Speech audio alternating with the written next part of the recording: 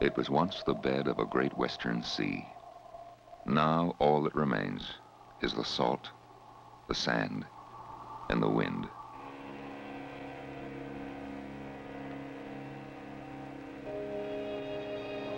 A century ago, pioneers crossed these flats at a wagon's pace.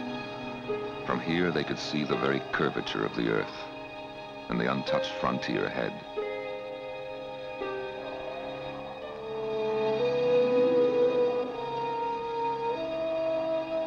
Today, modern pioneers still seek to cross this vast, hard bed of salt. But their frontier is a record, and to break it here is their dream. For this is Bonneville.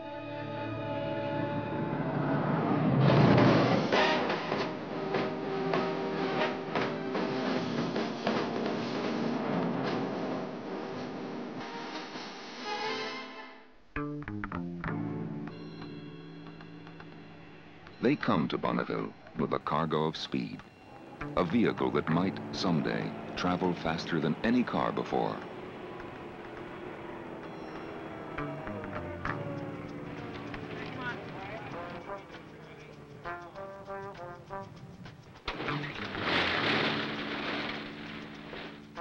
The machine is eased from the wagon bed until its custom wheels have touched the ancient salt. Real slow.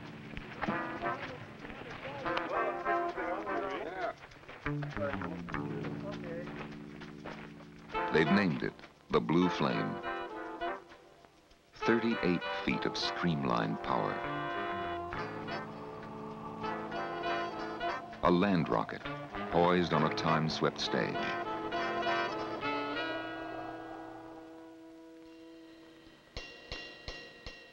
In the desert night, the men share one thought, the record, over 600 miles per hour.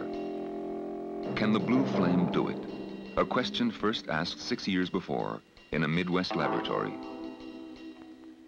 To break the land speed record would take a bold, revolutionary step. Find a safe, efficient space-age fuel for a rocket car. The answer, natural gas. The same clean energy used in the home, in liquid form, what they call LNG. The long, arduous road to Bonneville begins. A prototype dragster outdoes everything on wheels. In a wind tunnel, a brass model proves the Blue Flame could run on ground at supersonic speed. The body and engine take shape. Then the power and shape together for the first time. The static test. Will the Blue Flame fire?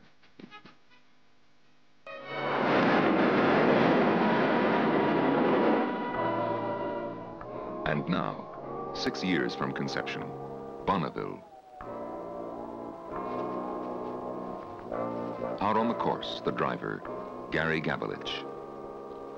When I was a little kid, I drew a picture of an actual rocket and put wheels on it, and I thought at that time it was a neat thing.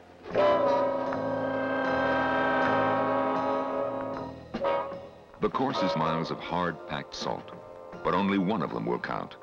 This one, the famous fifth, the flying mile. Top speed will be reached before the car even gets there. I walked for about an hour and a half down towards Floating Mountain, and just looked for low spots or high spots or any things I might have to encounter. The timers string their silent web of wires, and the crew is with the music and the machine they love.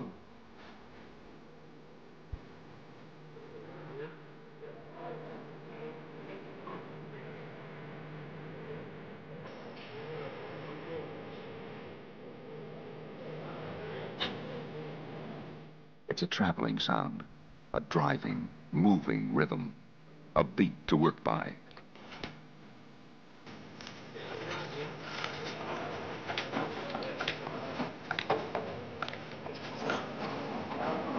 Now look at it. Next, the fuel. Practical to handle, This common natural energy will soon be put to uncommon use. A dream fuel for daring dreams.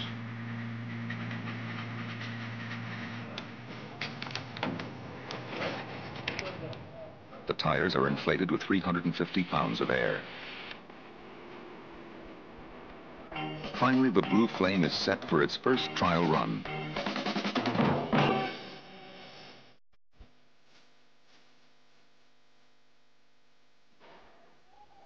And run it does.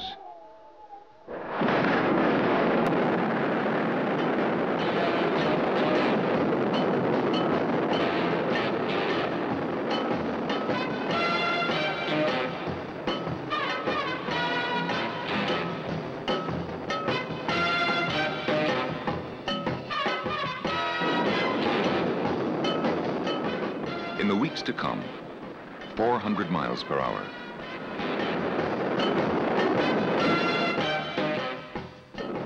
550. But there are disappointments. The compressor fails. A damaged fuel line, and it's back for a week. In all, 29 days will be spent right here.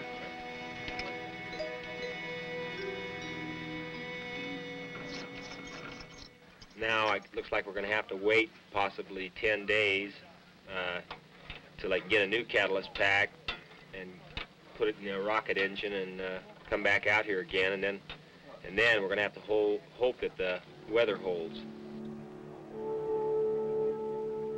We're going to do it. It may not be this week, it may not be this year, but I guarantee you we're going to get that record.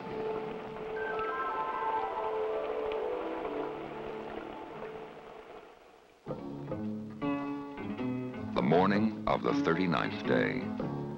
The spectators arrive, for it might finally be the day. That is, if the wind dies down. The people in the press have many questions. Gary, how would you compare the start to the takeoff of an airplane? Oh, this is much more exaggerated. The takeoff on the Blue Flame is much more exaggerated than, let's say, for instance, taking off in a commercial air flight from here to LA or something like this.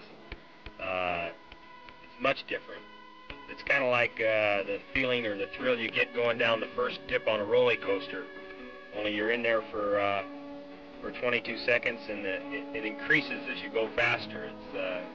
It's just the ultimate feeling, I think.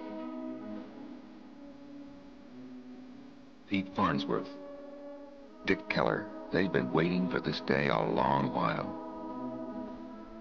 There will be no run until this man gives his consent. Joe Petrilli, chief timer for USAC.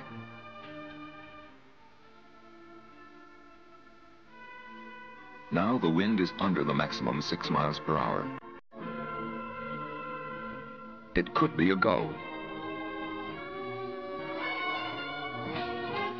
To officially break the record, the car must make 2 runs at an average speed both ways of 607 miles per hour.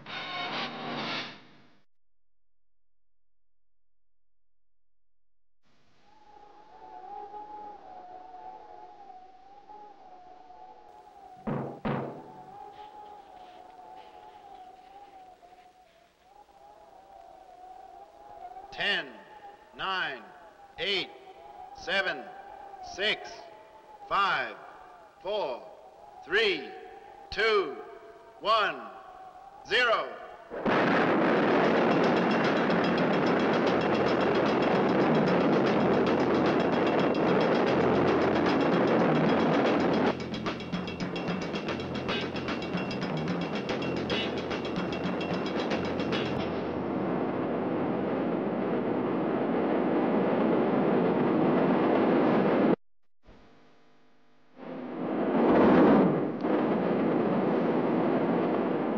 Computers calculate the time.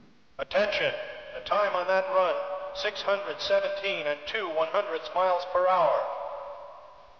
They're halfway home. 60 minutes to refuel, inspect, and turn the car around. Yep.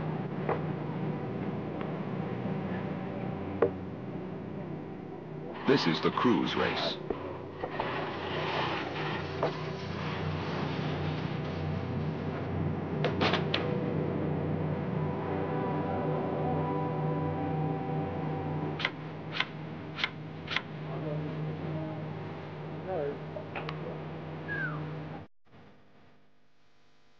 They beat it by 8 minutes.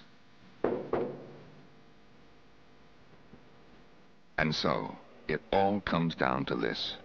Years of hard work and the exhaustive efforts of people in science, industry, and sport.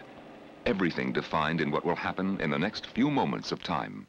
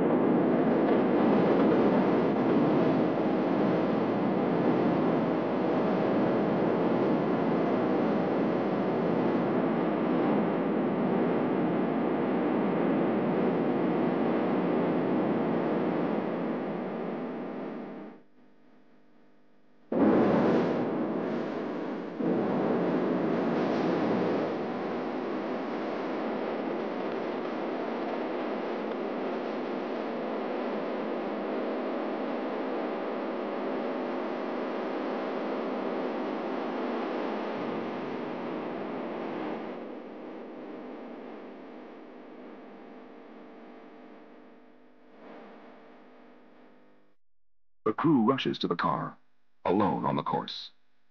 That run, 627.287 miles an hour. Ladies and gentlemen, the world's land speed record has been broken.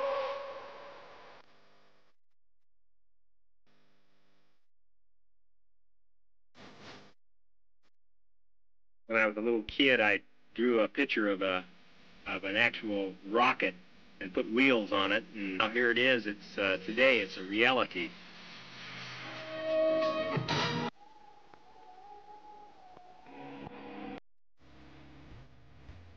To Bonneville, those pioneers of speed. There's